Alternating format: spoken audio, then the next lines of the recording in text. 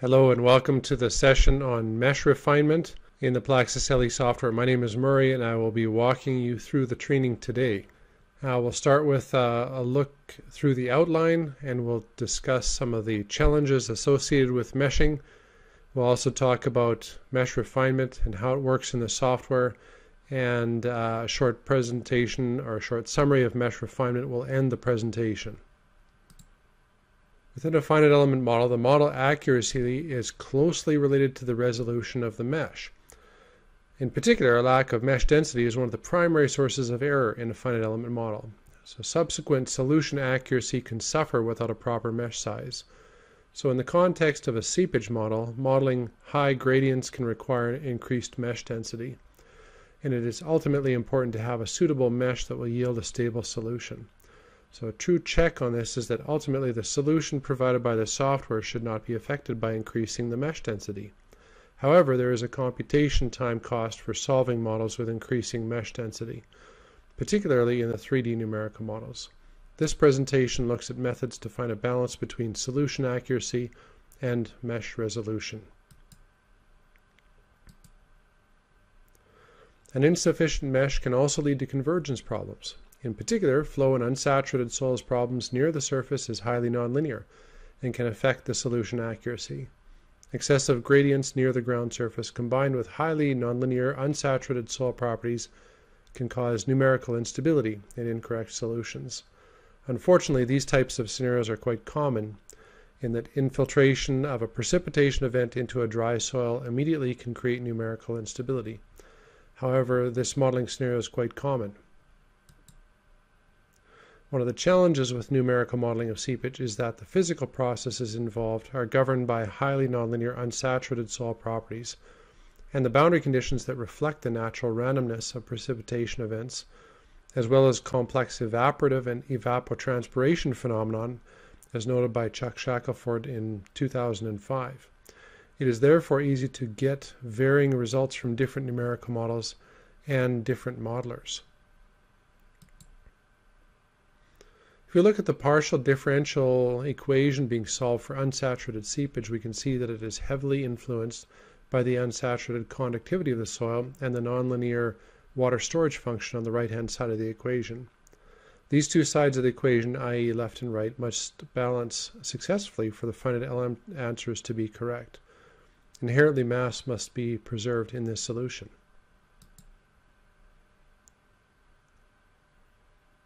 So in this case, we're looking at nonlinear soil water characteristic curve and permeability functions for two different soils, coarse and fine.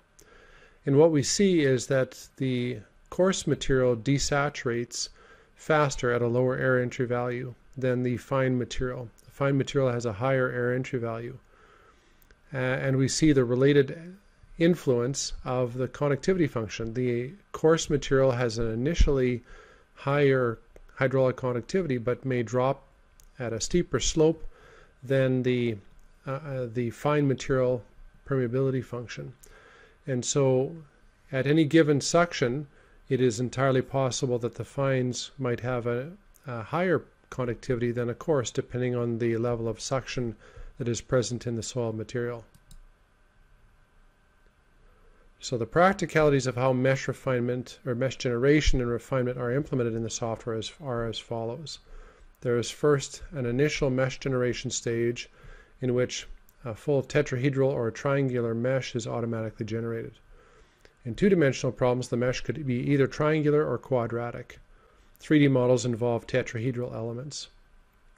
Then there is a subsequent refinement of the original mesh based on the original mesh generation. In this step, the user can select to refine the mesh by a zone or along a border of the problem. Typically, the mesh is refined in an area of high gradients or a lot of activity that is happening along a boundary. An example of this may be seen in the figure of the earth dam below. A dialog used to generate the mesh can be seen on the right-hand side. The element type can be set as triangular or quadratic, and so subsequent revisions of the meshing can be done per region or per boundary segment.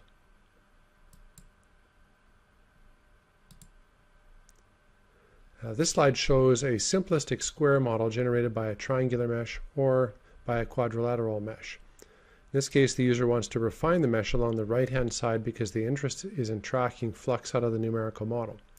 The interest is to get high accuracy on the calculations of flow. The solution can be seen for both triangular and quadrilateral elements, and it is very similar. There are minor differences between the calculated flux. The user could further subdivide the mesh along the right-hand side of the problem to see if further refinements change the calculated flux. In this example, the user desires to calculate the flow through a three-dimensional extruded earth dam including a core. Therefore, there are potential areas where mesh refinement might be needed along the surface, where boundary conditions are applied, or between the core and the fill regions where there might be a dramatic change in permeability. The mesh refinement can be adjusted to refine along the exterior or interior surfaces of the 3D model. This model from the Feijão tailings dam illustrates the combined approach of defining geometry within the PLAXIS designer software and then creating a volume mesh in the groundwater module of the PLAXIS LE software. This is a challenging model to create, but allowed groundbreaking new levels of detail in the representation of chimney and blanket drains that had not been achieved prior to this. This is an illustration of the new levels of 3D numerical modeling, which are now possible given the meshing capabilities within the software. So a simple illustration of how mesh density might affect any particular infiltration problem can be seen by setting up two identical one-dimensional numerical models. The intent is to start with a soil column that is dry and is 1 meter high. We will then apply a precipitation event to the top of the numerical model, and let the water infiltrate into the soil. On the left-hand model, there will be a total of 51 nodes, and on the right-hand model, we will use 199 nodes to model the problem. In the numerical model with the 51 nodes, we can see that infiltration happens over time. However, there is a problem with numerical oscillation at this interface between the dry soil and the wetting front. This numerical model may still give somewhat reasonable times of infiltration, but the solution can obviously be seen to be oscillating.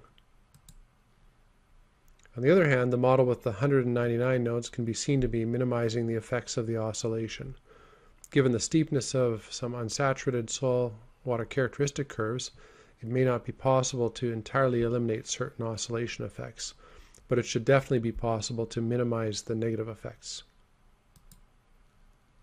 So in summary, the software implements methods for automatic mesh generation and manual refinement of the numerical mesh for seepage modeling.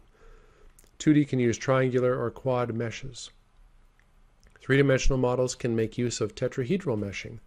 It is also noted that the combination of PLAXIS Designer plus PLAXIS LE groundwater module allows creation of 3D models of added complexity. The mesh can also be refined along boundary surfaces or internal boundaries to specifically enhance the modeling of infiltration to dry soils or unsaturated flow problems with large changes in hydraulic conductivity between adjacent zones. And thank you very much for your time and attention.